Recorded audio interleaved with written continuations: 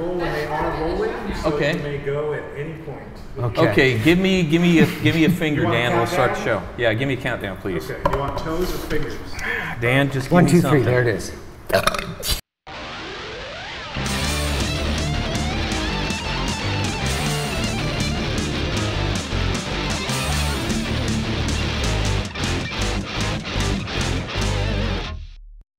See, I was good timing on mine. 1, 2, 3, and she lets it go. Hello. Oh, sweet child. As Julie recovers, I'd like to introduce you to the next Yuki D and Jinx show. Thanks for joining us. Julie, Yes. why don't you make some announcements here? We have announcements before we get going. All right. Well, first, I'd like to thank our wonderful sponsor here, the Palace Theater and Art Bar, for having us once again. Yes. Every first Tuesday, we record down here at 8 p.m. So definitely come on down. I think we're going to have another show. I don't know what day the first Tuesday is in October. Yeah, but we'll have a show then. But we will have a show then. Before I go ahead and introduce our wonderful Fabulous guest here, we do have a brand new sponsor that we want to talk about. Yes, we do. Our sponsor is Mark Aronowitz. That's right, Mark Aronowitz. And he has an amazing service. He has an outfit called Mark's Artist Signature Service and Other Elves and Goblins. So, if you're a big magic artist and you have a bunch of cards, you need them signed, you send them to Mark. He takes care of it. He's in touch with 75 magic artists. You need altars done, little magic paintings done, other kind of art by these artists. You send it to Mark. He handles everything. He's got a wonderful thing going, and we want to thank Mark for joining us. So thanks, Mark. We will have more information about Mark and his service on our YouTube. What is it? The little description there? Yeah, it'll be in our description. And running on the credits at the end of the show. Yes, and also Mark will also have a list of up and coming shows that he will be at with some of his magic artist pals. So you want to check that out if you're a big fan, and stop and say hi. And he'll handle you. Yeah. Or he'll handle what you need, not handle you. That's my job. No, that's Brian. Both kind of sound the same, but anyway. Exactly. Depends on how you look at it. Why don't you talk about our wonderful guest that we have today? Yeah, tonight we have our astounding guest, rock and fashion photographer, Paul Hernandez. Greetings. So Paul is a native Seattleite. He's born and bred here in Seattle. He started his photography career in I believe it was the early 80s, correct? Mid-80s, probably. Mid-80s? Yeah. Mid-ish 80s. Yeah. Mid-ish 80s. 86, 87, something like that. So, and although he has spanned a wide variety of topics with his photography, I mean, he's done fashion, he's done still lives, he's done art photography. A lot of rock and roll stuff. But he did a lot of rock and roll stuff, particularly the stuff that was getting big in the 80s, from 86 on. You were really busy from about 87 to 93 here in Seattle before you headed off. You jet set it out of off Seattle. To Europe and other places and other adventures. Did his super fashion stuff. You also worked... growth. I'm all about growth. So to me, art is growth. Growth is art. They combine each other. So to become more, you must assimilate yourself in many different situations and in many different forms, which means a lot of different places and lifestyles and understanding different people and who they are and their hearts and their souls and capturing people in those moments. You have to be with them, I think. Oh, yeah. Be a part of that environment. And when I go travel and go places, when I lived in Italy, the running on the back streets and just being with the local people was the most important thing to me, because it's the flavor of the city, and I wanted the flavor. So when I did go out and do my art and do my work, that flavor was instilled within me. So that flavor was out there and it'd be in the work. Same thing happened with rock and roll. Same sensibility. Hanging with the boys and getting who they are as people and their wants and their desires and what they're reaching for, and understanding that, and implementing that in the work itself. Boys and girls. Yeah. Because there are girls in rock too. Oh yeah, but I'm saying the boys that I shot. Yes. But yes, there are girls in rock too. Of course there is. There's tons of girls in rock. Right? Okay. Understood. Right, Julie? Yes. Yes. So I know that I know music, particularly music and fashion, are your two key loves in photography. They're a little bit different, the work that you've done in fashion versus in rock. And I know that there's a bit of a distinction, although I know that a lot of actually photographers that do rock photography or music photography tend to also gravitate towards fashion as well.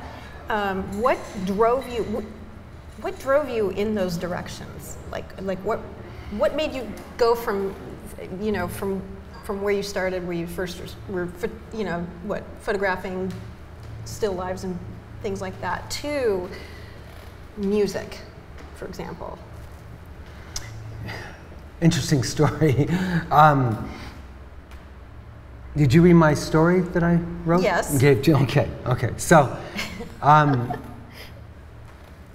let's step back a few inches with that one. So, as a child, I wanted to be a guitar player more than anything in the world. That was what I wanted to do. I wanted to be a rock star, like anyone does. All young boys do. And I play guitar like crazy, nonstop. Mm-hmm. Well, I was working in a machine shop in the mid-'70s or so. Back then, working in shops was like working in a sweatshop, essentially. There wasn't very much, there wasn't L&I, there wasn't any OSHA or anything protecting machinery or you. So I was going to high school, trying to graduate, and I was working in this machine shop, late hours, staying up late, doing music all night, going to school and working, and then it caught up to me, I think, a little bit, but the environment I was in was really bad, and the machine was like it was a shear, and there was a pedal that you, on the floor that you kick, and sometimes the damn thing would just go off on its own. And back then they didn't wipe the metal off or anything. It came in oily, greasy, you had to push it through the shear, and a lot of times I would use gloves to do it and so on and so forth, just to get some kind of grip, but then those would go bad pretty soon in a short amount of time. After a while you're just to hell with it. I just want to get this stuff going, get it through the machine. And one time my name was called and my hands sort of slipped on the machine. My foot was completely away from the pedal. The machine went off and my fingers were in the machine, and I lost 2 of them completely chopped off. I knew instantly that my career days were probably done. For guitar playing, you know, were probably done. And so, and of course, right when I went to the doctor, that was expressed to me right away, very clearly. They were able to sew them back on, but for years there wasn't any movement in them or anything. I was just sort of stuck with bad fingers, and this is the finger, just a huge scar on it and stuff. And there's a bone that sort of sticks out. So, in other words, to be a guitar player, there's no bar chords that I can do, or the scales or modes that I was pretty proficient at were gone instantly, because just not there. So I play a little bit more now, but the best I can, but it's usually two to 3 fingers. So it's a lot of my own kind of, I do my own tuning so I can get kind of a bigger sound with just a couple fingers, because that's all I have to play with. There's still speed in these fingers, and clarity and power and beauty in them that all the fingers had, and desire, but there's only so much they can do. Sometimes I can somewhat use these, this one more than this one not at all. Every once in a while I can, it'll do something for me, like it'll hold down something, a string, but it's just for a quick moment, and then there's like a spiking pain that'll just go through my hand, through my finger, and it's just not good. It.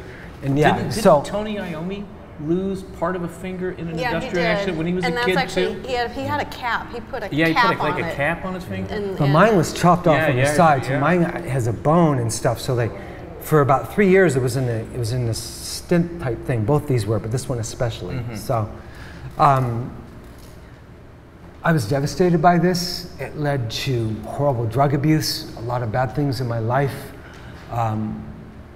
Riding Harleys in a Kang, I mean, whatever I could to do to try to wash the shit out of me or get rid of it, or this loss or this devastation that you never really can get rid of. You don't ever get rid of that. You don't ever really settle it.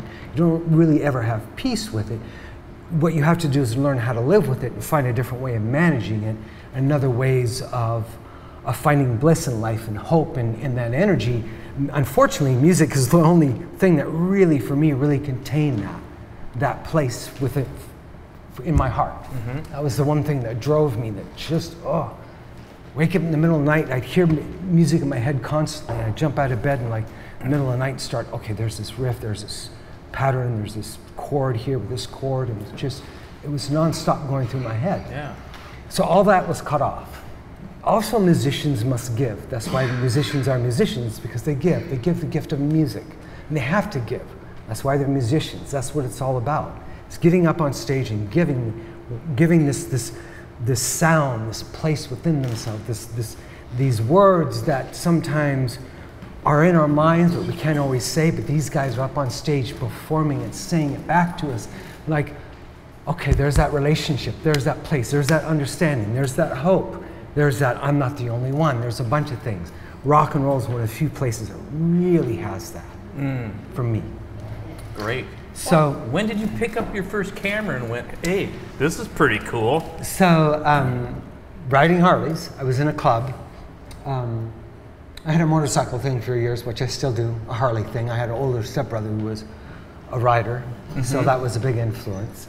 Throughout, most of my family were Harley people. So, one of the brothers in the club, I was in a club called the Long Riders, small family club, but known by the Gypsy Jokers, Hells Angels, so on and so forth. But we were more of a small type family club, but still badass as anybody else, so on and so forth, take care of ourselves. Packing 45, selling drugs was what I used to do. That's what I used to look like. Did you go up to the body shop by chance? Body shop. It's up in Bellingham. That's Bandito Vilda. I was just No curious body if you shop. went up No. there. Okay. No, we used to go on runs up around that area. Well, I was curious because my dad used to play. His band was very popular with the Banditos, so that's why I was curious. Yeah, Anyway, we keep going. weren't too cozy with the Banditos. That's probably why you probably A little bit more with the Gypsy Jokers, because I actually lived right behind their clubhouse in Ashworth Street in Wallingford, so I actually lived right behind them. Okay. So there's that association too. One of the brothers in the club came up to me and said, I have something for you, a camera. He holds this camera out. It's like, what the fuck am I gonna do with a camera? I mean, please, you know? And he said, I don't know, I'm just told to give it to you, spiritually from above or whatever. And this troll was kind of like that. He was that kind of person a little bit. Fine, so the camera went home, sat on the shelf for a while, One day I started reading about it, and I took it outside, put film in, and took a couple pictures, took the film to the lab, and the guy at the lab was, oh, you kind of have something here. You should think about this. I'm like, yeah, fuck you. Back on the putt. Wait, off we I have went. to stop for a second. Oh, Dad, I can't say that. No. I just have to explain to anyone under the age of 30 that when you take pictures on a camera, there's this stuff called film. Yeah, there's this stuff that used to be called film. It used to be called film. Yeah, and then you take it to a place and they would develop it for you, and then it would be on pieces of paper. Yeah. Yeah, I just wanted to. Yeah. It wasn't about the cursing. It was to explain to the millennials what film is. Because Yes. I forgot that's, of course. And there's only, what, 26 or 30, it's 20, depending on the role. You Well, yeah, only a depending on certain the amount. format of the You can't just take camera. thousands of pictures. You have to, you only have a certain amount. Yes. And you have to like click the thing and move the There's shutter. Yeah, it's called the thing. Yeah. The thing, the The f-stop lens, here. right. The And lens, there's a different sense of how you associate back then with film too. There's a different timing where nowadays we're machine gunning images or anything's an image or this or that, where back then it was more thought out because the way the camera operated is a more thought out situation. Right. Adjusting the lens yourself, getting the focus, winding the camera, putting the film in. There's this whole action of doing things along with it more than just boom, boom, here we go. And that's Right. that sensibility is more And you slows didn't have you down. Photoshop. You know, and you didn't. You couldn't like selfies. couldn't post it do in 2 selfies, seconds so and you can get You couldn't like accolades. reshoot it. Like, oh, I didn't like how that looks. We'll do it again. It was like you just were surprised with whatever. You came could do back. it again, but that costs you a lot of money. Exactly. Yeah. So, Yeah. anyway, unless you had like a Polaroid camera. Then you could look at it Sure. right away. But Okay. We're also living in a very instant world where people, through cameras, have gotten to a point where they want this instant gratification. And as soon as these people take pictures, they want to get them up right away and get feedback and all this and that. Sometimes I'll hang on to stuff for months because I just don't like the energy of that. The story I just now released on Facebook of what I'm talking about, when I lost my fingers and went through the whole thing of the camera coming into my life, moving into rock and roll, I didn't even post that thing, that story till like 4 months ago I wrote it. Oh, wow. So I just posted wow. it. Wow. So And were you self-taught? I mean, did you learn everything on your own as you pretty just, much, pretty wow. much. That's So the amazing. camera came to me, and again through the bikers. So I started photographing our runs, and I'm like, okay, I kind of became the person who photographed the club, and it kind of became this thing with the club where where's Paul and the camera? We all want to be photographed, and we all were doing this stuff, and some of the guys had property, so we'd go on a run to the property and hang out and take pictures of the shotguns. I should have brought some of these pictures. And the kegs all That's lined okay, up. We can add them later. The kegs all lined up, and just our place where we had a place just to go and hide. We could just be. Turn our music up and just drink beer and talk Harleys and do our thing and target shoot or whatever. Of course, this was back in the early 80s, and actually one of our runs is when Mount St. Helens went off. Oh, Oh, really? Yeah, I remember Yeah, that. because we heard this big boom, and we were all like, okay, where's that coming from? Yeah. Because we're all sitting around with our Hold on, shotguns boys. going, Yeah. none of us are shooting, and that's a pretty big boom. And so we were all really fairly concerned. A bunch of bikers running around going, okay, what's going on? What's going on? Pretty funny looking. Thinking that we're getting bombed or something. And then, of course, finding out my older brother, who's also with us at that point, so let's turn on the news because maybe St. Helens. And sure enough it was. Yeah. So anyway, so I started shooting that stuff and developing confidence and desire in doing it and moving forward with it. It was, I believe in the world that things come to you for a reason. Things are meant to be, and when they do come to me, I'm very aware of that. And I look at that, and I'm like, well, this came into my field. It's come into my field very loud and very strong. And I wait on something with some energy and see how loud and how powerful that energy builds up. Let it build up, and then I'm like, okay, this is it. You know, I let it build up for a while, and if it's still there and it's still physical with me, not just a mental thing, but also has to be in the physical, where you really feel it. And photography started being that way for me, like the guitar was. The guitar was such a physical instrument for me, Yeah. especially the way I played it. See, it's interesting because I feel the same way as you. Things come into your life for a reason. Completely. Ergo Julie, and who is a force of nature. Yes. But I'm kind of like a retard. I'm not as deep as you are. So I don't know, I'm up there, I don't know what this means. And then it just hits me, and Julie has to hit me in the face a couple of times for me to get it. You're a little more focused, I think, or you... I feel like you guys are kung fu fighting with your hands here because you talk with your hands like this and you talk with dodging. But It's Anyway, isn't it Italian fun? Irish blood I is in know. me. Yeah, okay, I have an excuse. okay. This is good, keep going. no, But yeah. anyway, I know. so music, of course, Well, bikers and music go together. was still, and here's the thing, all my boys were Queen fans.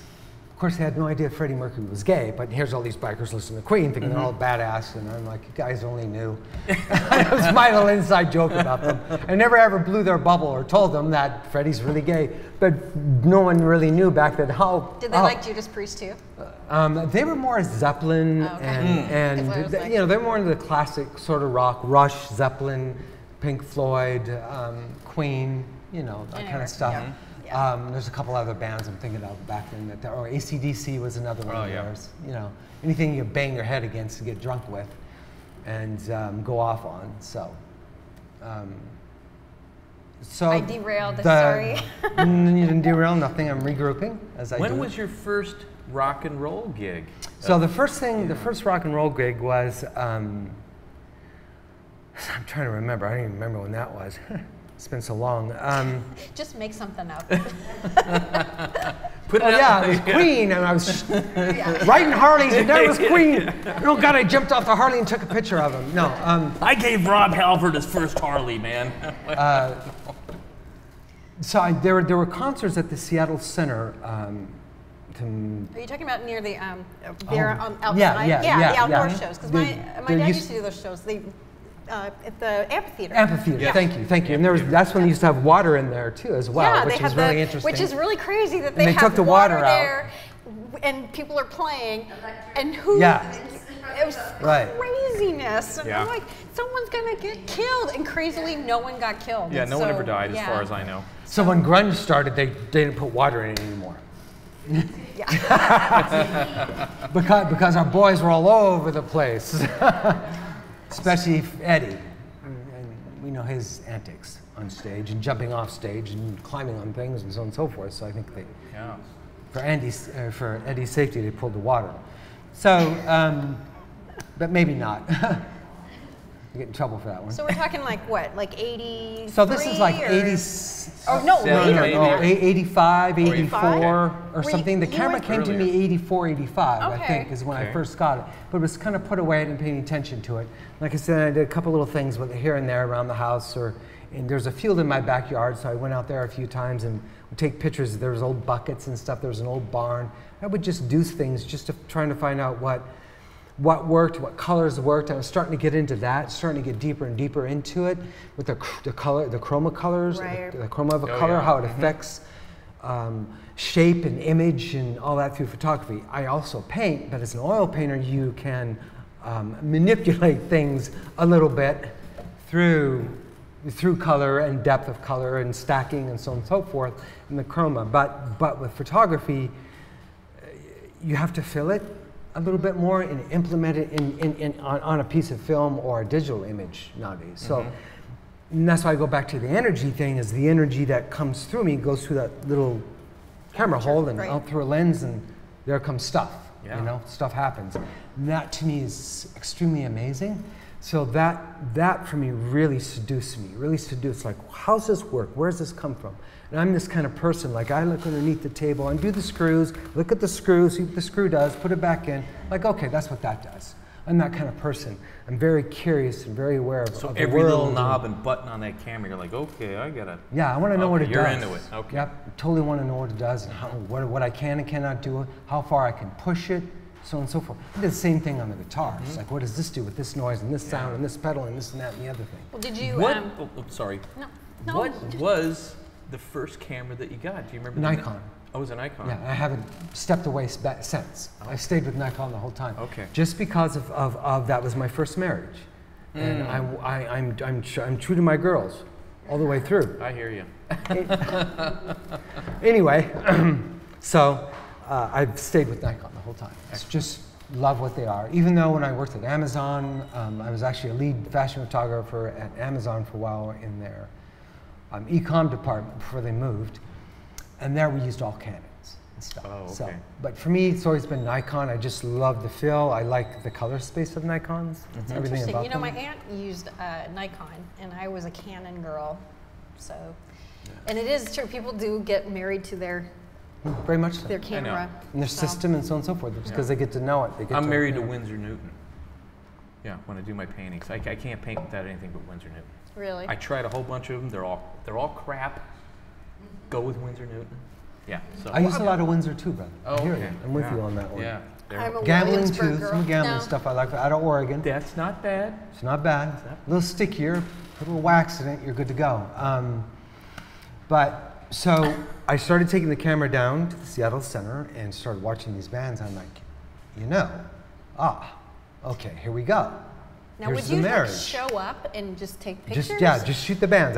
I didn't want to be recognized or anything. I just wanted to feel the stuff and see where I could go with it on my own terms, in my own place. A lot of when I teach at colleges, when I teach photography, and I've done this thousands of workshops, I go to colleges and give talks and stuff. The main thing I tell people is find your friggin' voice first. Don't get caught up in the mechanics, the this, the that, who's doing what or anything. Find out who you are. And that's what I wanted to do, is find Paul's voice first. Because Paul's voice is what's gonna stand out. If I don't have a voice, I don't have shit. There's nothing out there. There's no truth. There's not me. Yes, there's nothing. I agree. It's just, oh, I got a little this and I got a little that, and here's a picture, and there's no depth to it, and people are gonna go, okay, great, next. I wanted people to go, whoa, shit, wait a minute. So in order to create that, I had to go out and find it within self, develop it, make that energy, make that force field, call it in, create it, find it, build it up, have that within self, and go out and use that as my instrument to work with. Did you pick up on that, or did other people pick up? Sometimes you have a voice, but it's other people who recognize the uniqueness of it.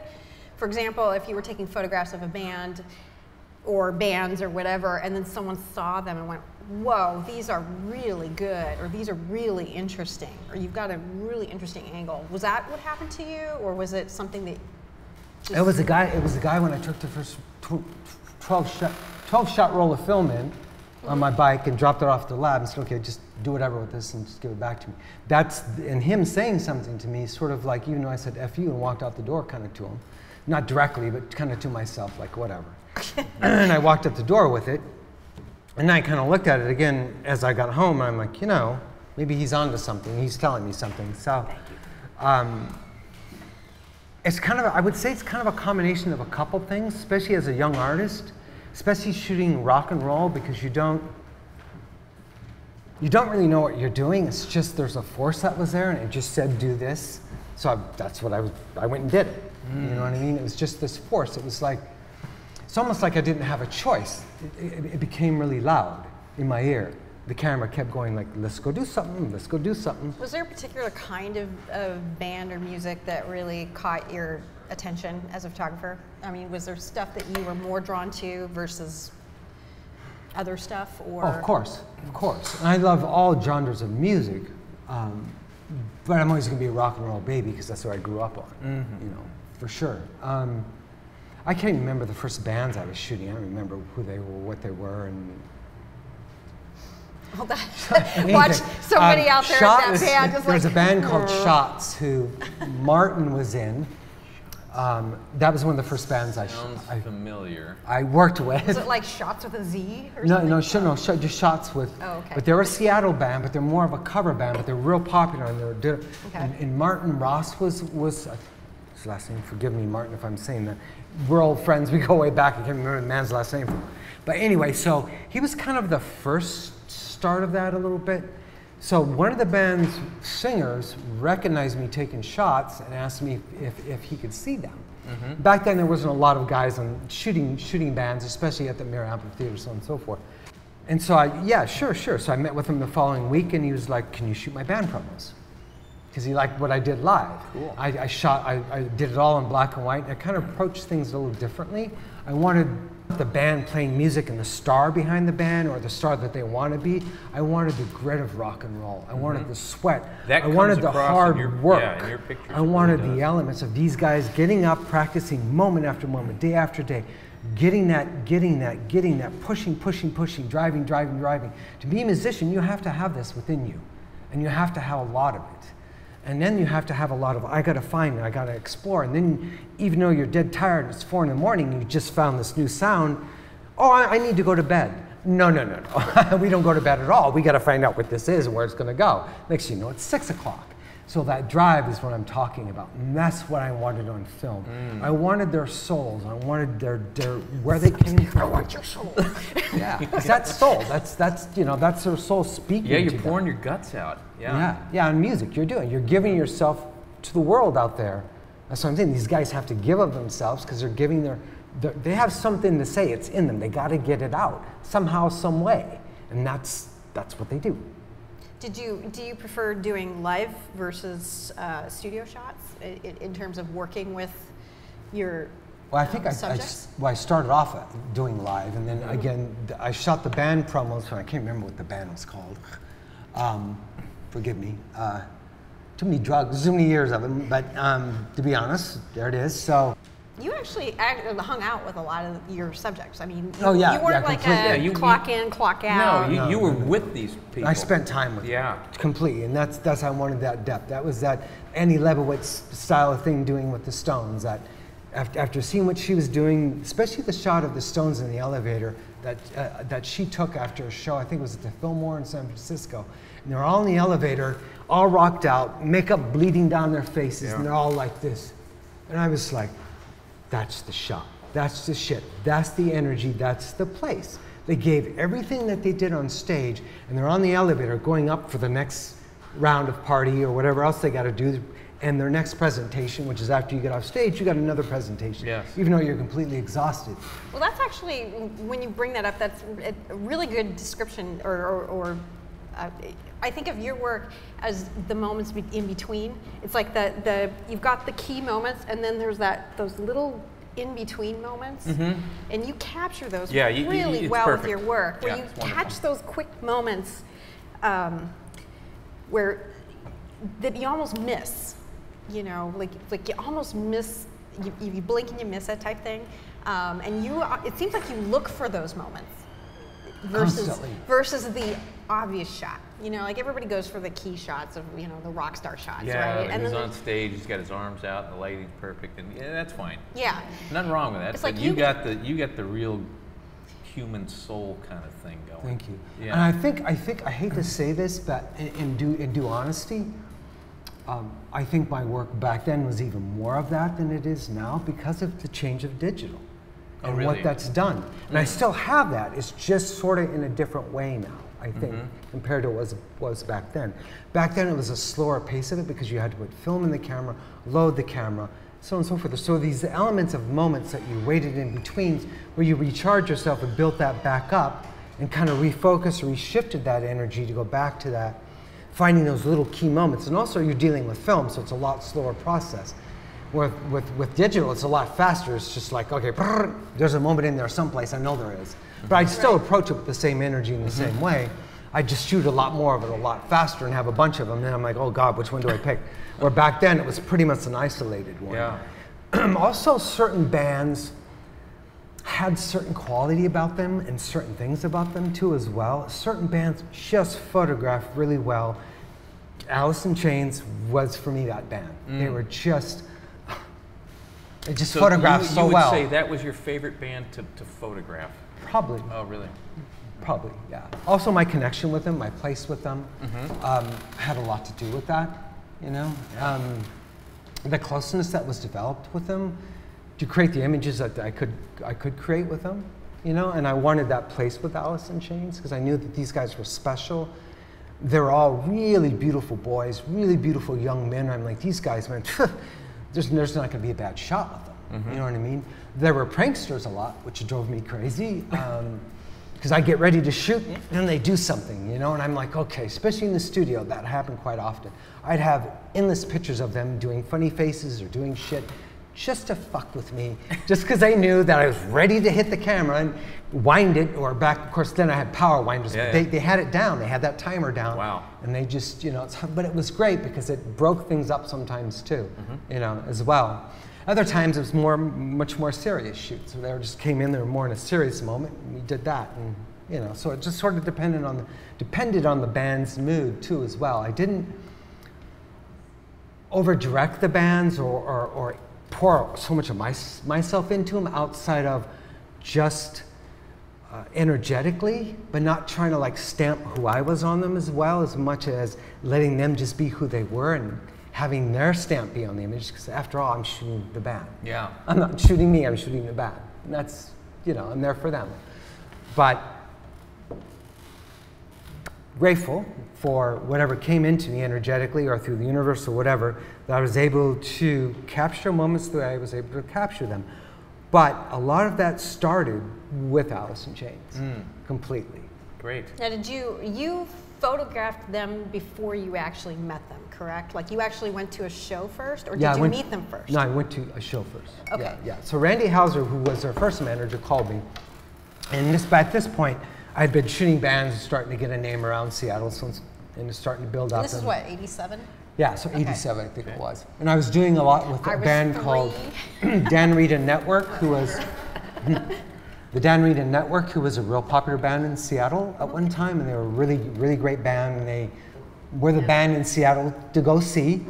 I was really close to them, I still am, I call them all the time. Brian James, who's a guitar player, is actually from Seattle, who was in that band. Amazing guitar player, so good. The whole band was amazing. It was really a good band. But they were more of a party band, you know what I mean? So they had a lot to do with me finding a direction as well. I'd say probably it started there, because they were my first major band I started working with, and then it led right into Chains from that moment. No, you said Randy called you? Or did he just kind of like look you up and call you or something, or? I'm not sure exactly how that all came together. Out someplace, he heard about me, he approached me. I think we were in a club. I think it was actually seeing Dan Reed Network, actually. Okay. Pier 70 or up at the old, what is that place called? It was way up in Aurora, 200th and Aurora or something. 200th and Aurora, what's up there? I can't remember the name of it now, but it was. Was it? It used to be. It used to be at Parker's. Parker's, yes. Yes. It was a huge. Thank you. I knew someone. Huge club. Yeah, huge club up there. Yeah, and so the network played there all the time. So I think because that's where I saw Randy, and he kind of approached me a little bit then.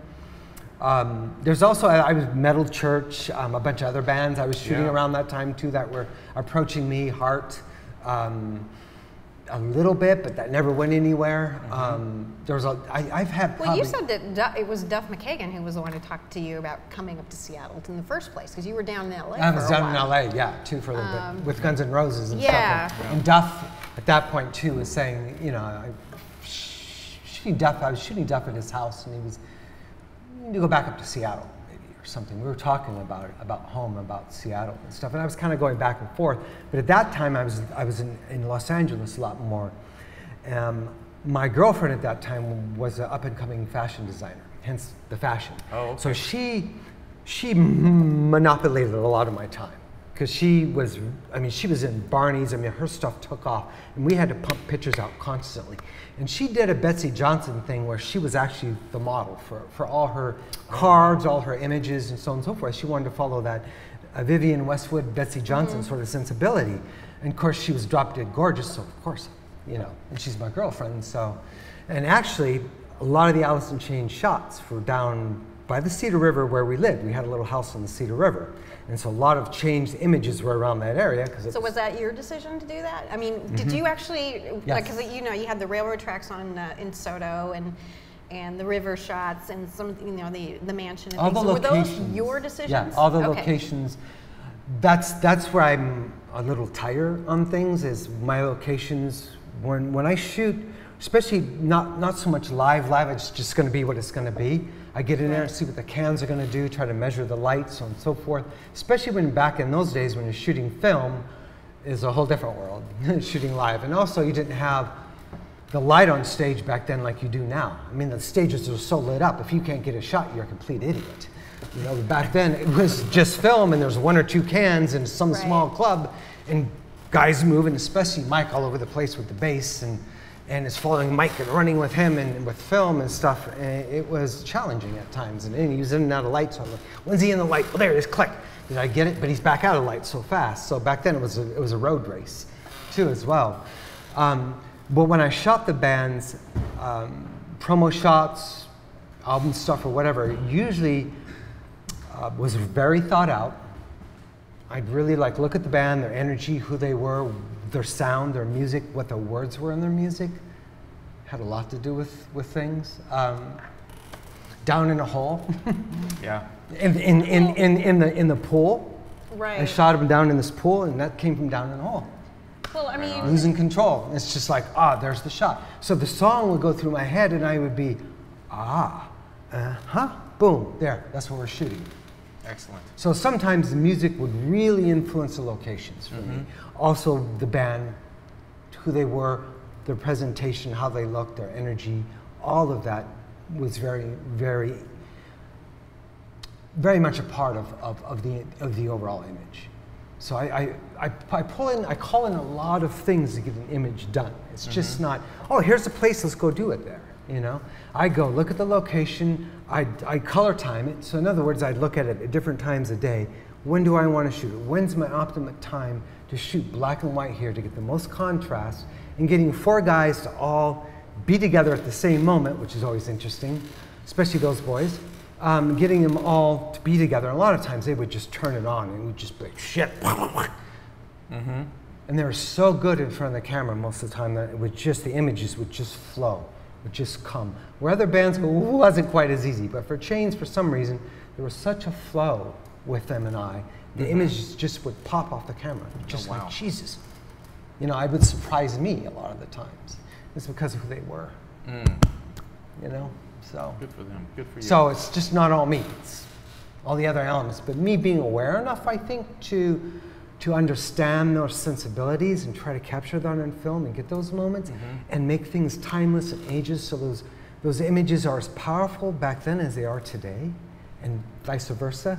And that was really important to me, is not to age my images or give them a stamp of a timer. You know, again, when I shot them in black and white a lot. Also, I knew that Chains would have this sort of, this way about them, and I wanted to start them out kind of in black and white, even though a lot of the studio stuff was in color, but that was requested by labels and management and so on and so forth. They wanted more of the color stuff for magazines and whatnot. And those are the ones they were more funny at and acted up in and so on and so forth. When we were shooting black and white and not on location, they were a lot more serious and really like there, and depending on the locations. On the train tracks, I got both sides of them. I got a really funny side to them, but I would do really funny things in front of them to get them all laugh naturally, and I knew I could get that from them. And I wanted a few shots of them in their young time pushing this really hard music, but at the same time there's this sweetness about them that's coated over this music that makes the music not only deeper but beautiful and touches different parts of your heart and soul. And they have that element in their music. Very much so. Interesting. Especially in Jar of Flies, that really shows that. You know, that they grew into it, but I knew that was coming, so I wanted to photograph them back then that way for their future. Gotcha.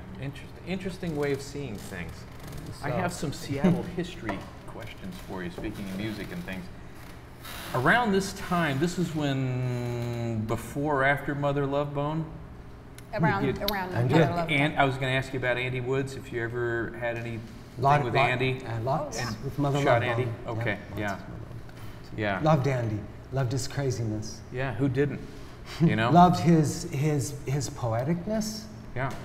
I remember just like him and I in the makeup room, there was a shoot going on and the baby peed on his head or something with the baby or some darn thing.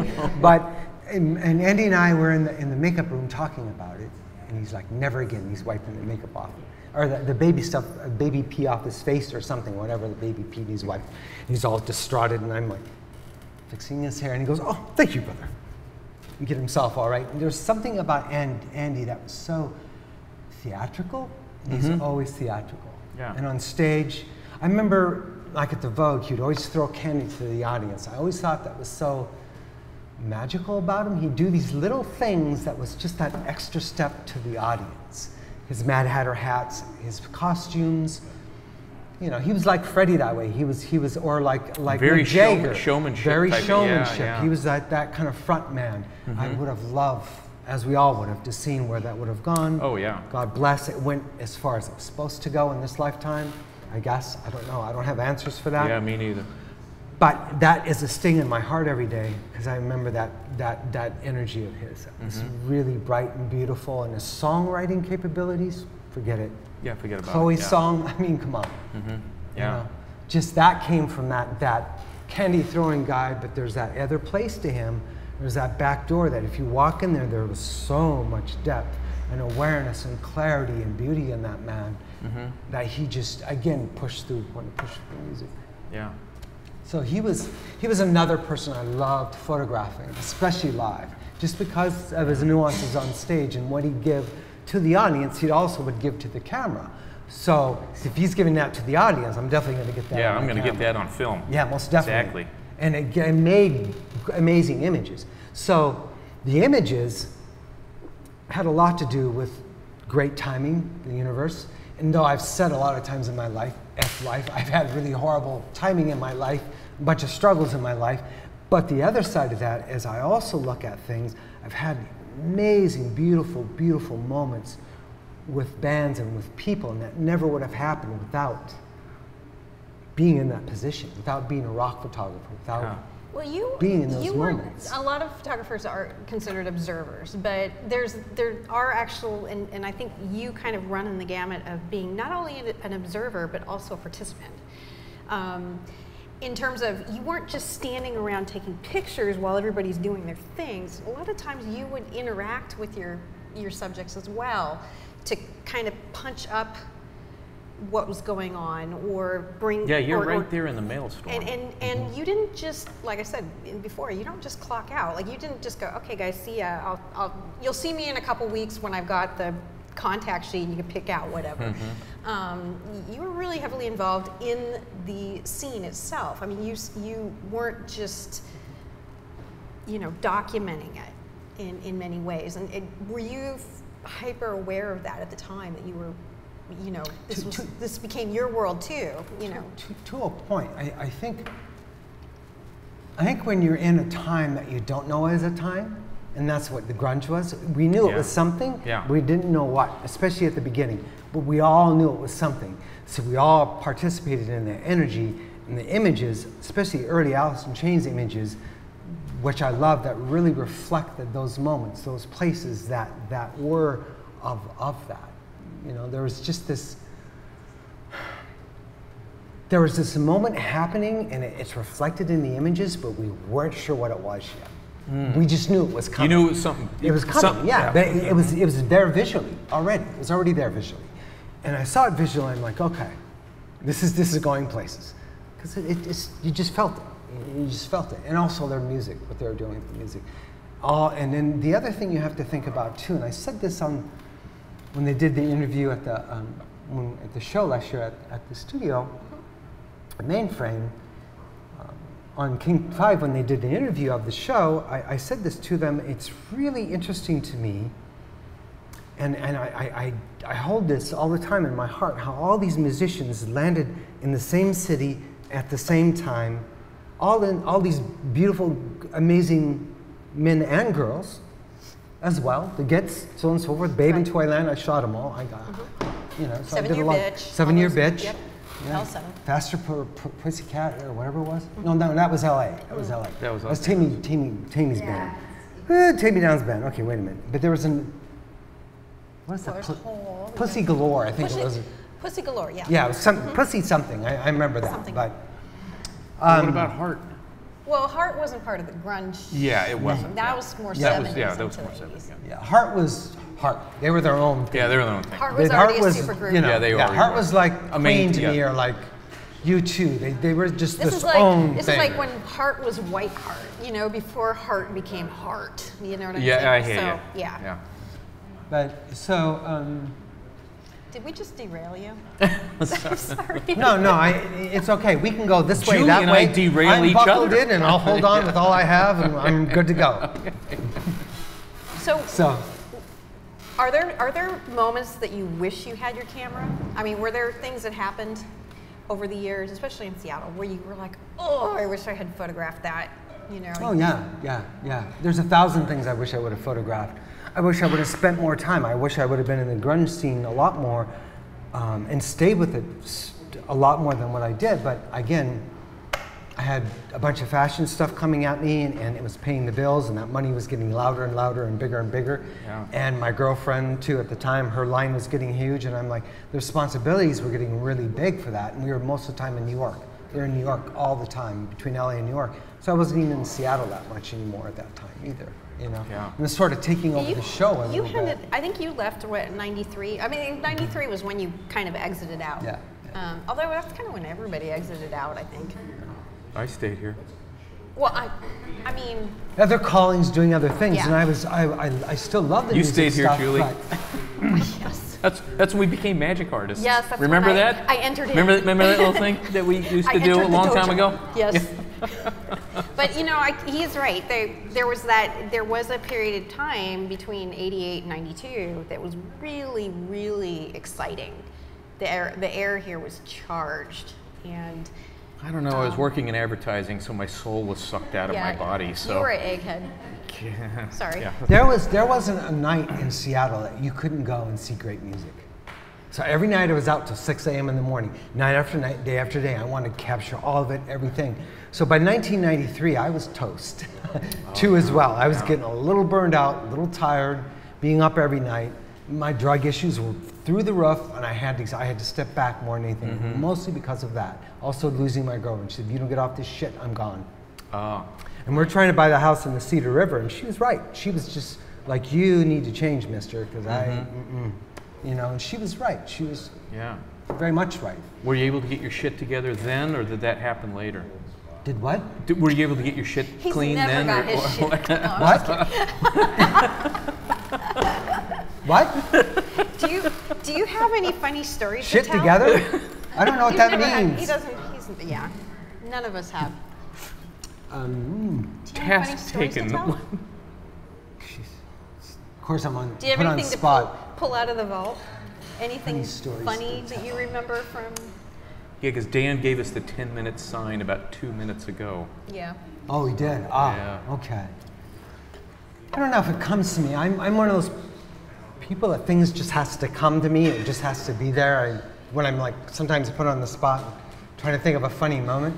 I mean, I guess one of the things I remembered a lot was Chains doing their funny thing every time I go to hit the camera button, and how that would go on, and they'd make more and more faces, and how one of these days, guys, this is going to get out there, and they'd make even bigger faces, and I'm like, okay, fine, you know. So I don't know. There's so many amazing moments. Well, are you ever going to do a book? People have asked me that, but I don't know if I have enough to do a book. To be honest with you, I don't know if there's enough there. If I did do a book, I want to go to the families. I want their words with the pictures. I want the families' words, because the families are what's important with the bands. The families are everything. That's where the boys came from. So if I was going to do a book, I want the families' input in the book as much as my input. Everybody's doing a book on, or not everybody, but the people who have done a book have done it a certain way. And I want my book, if I did a book, would be the images, would be the values of the band, the family values, where they came from, who they were. A little bit of a history too. Yeah, a little bit more than just they were this and this and that. It's like, no, there's a lot more here to that. Yeah. My images say that.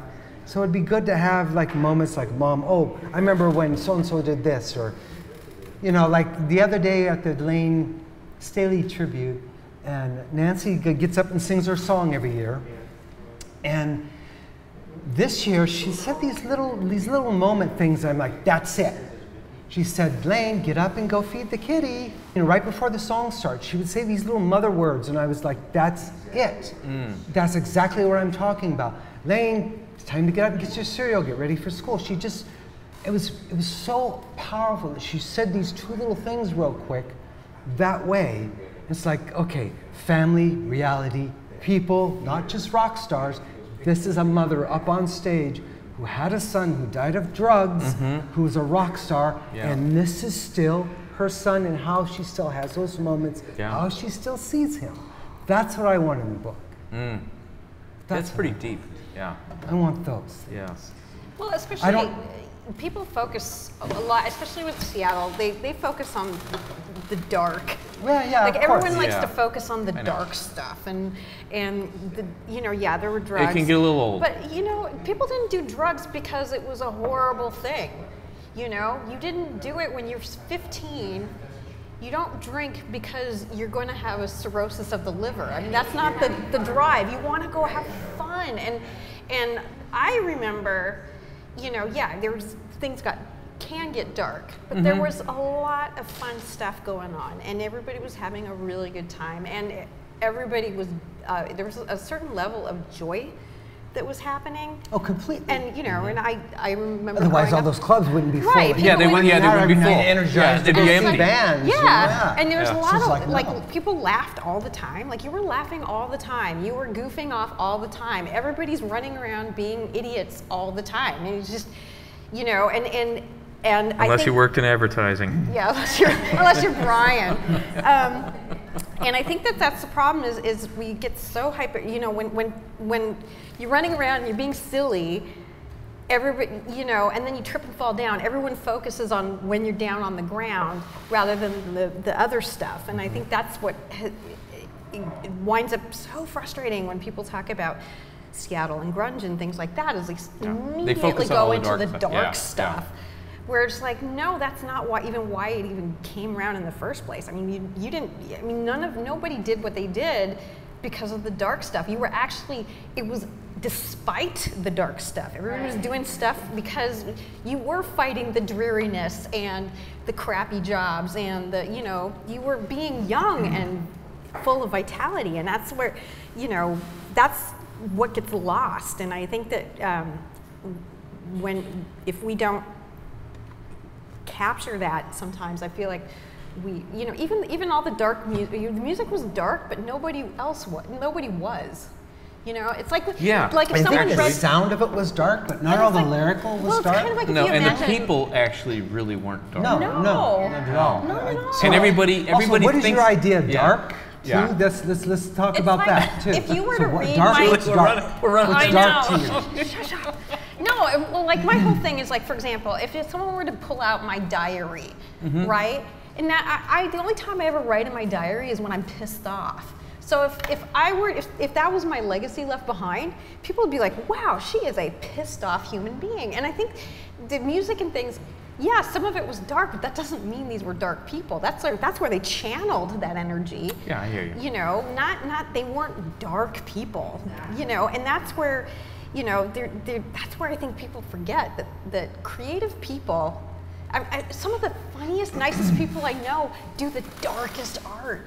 You know, like Alan Williams is one of the nicest, sweetest people on what?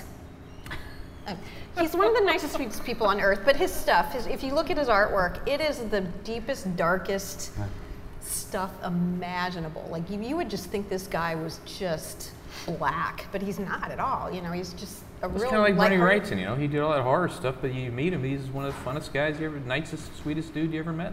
Yeah. Yeah. And so that's why I think things like with your idea with your book, where you wanted to do something that really reflected who these people were, and the times, the times between like 87 and 93 was actually, you know, most of it, 95% of it was fun times. Yeah, there were some Really, really good times. Yeah. Really good music. Really good people. Really good everything.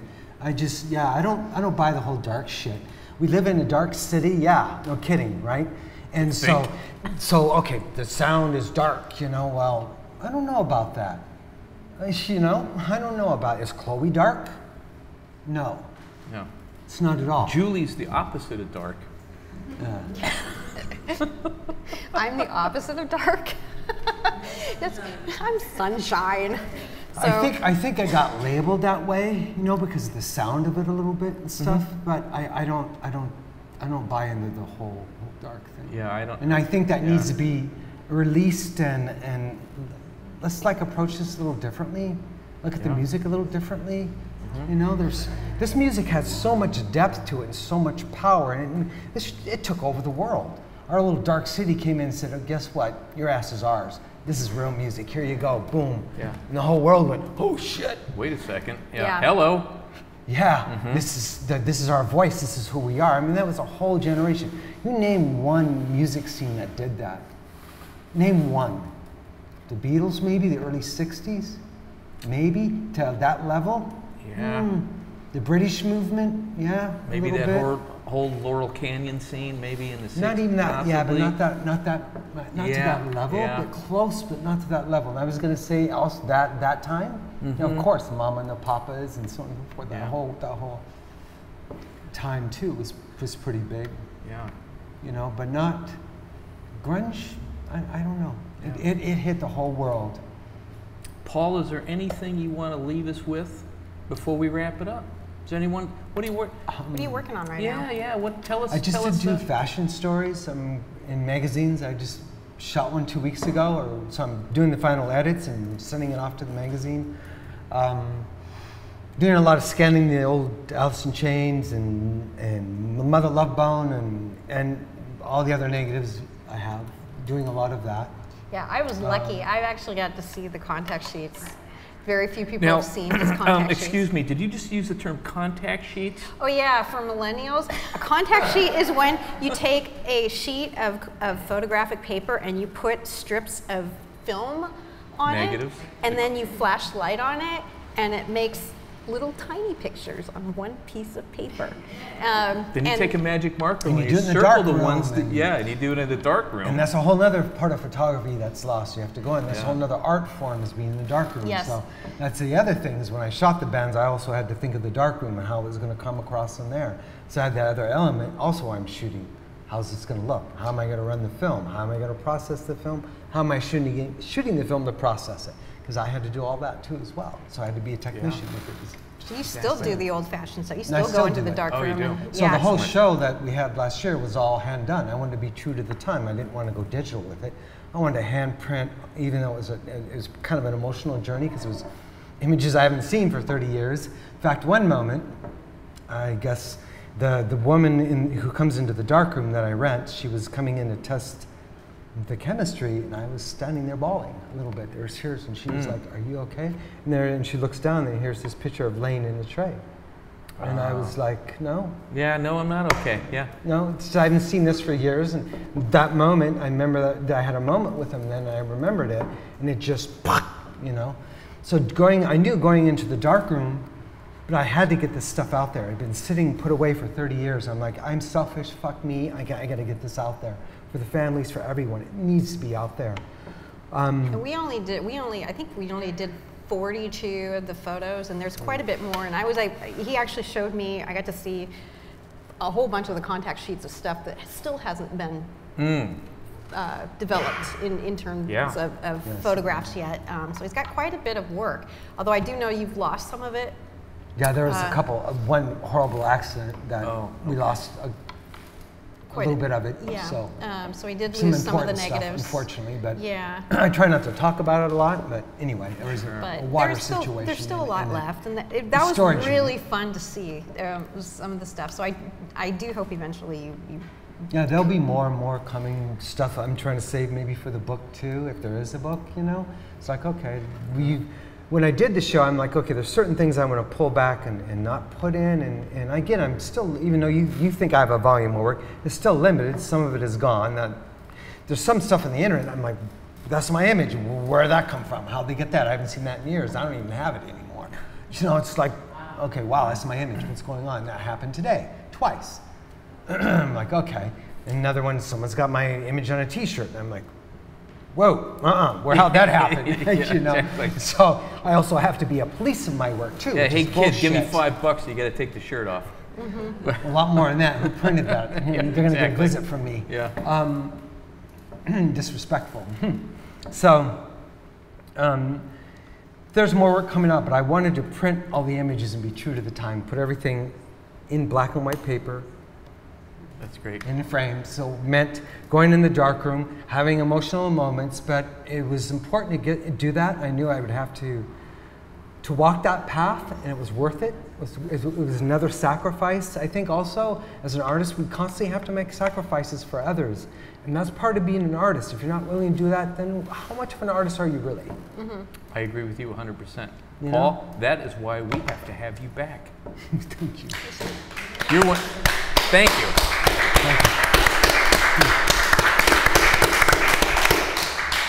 Well, on that note, thank you so much for being on the show. I want to thank again the Palace Theater and Art Bar here in Georgetown, Thank you. Seattle. Yes, thank you guys. Thanks, Mark, Yeah, for thank you. bartending. Thank you, our tiny little Yes. crew over here. And thank you to Dan and John, Thank you, our killer everyone, for crew. coming. Yeah, for running our cameras and sound. And again, you know, we'll be here We'll in be here October. next month, yeah. And I hope to have you soon. And eventually, you know, we will have his information on our YouTube page, his website, where you can look at more of his work. Paul's wonderful work. So yeah. Yeah, sounds great. We're going to see you guys next time, okay? All righty. Bye-bye. Bye.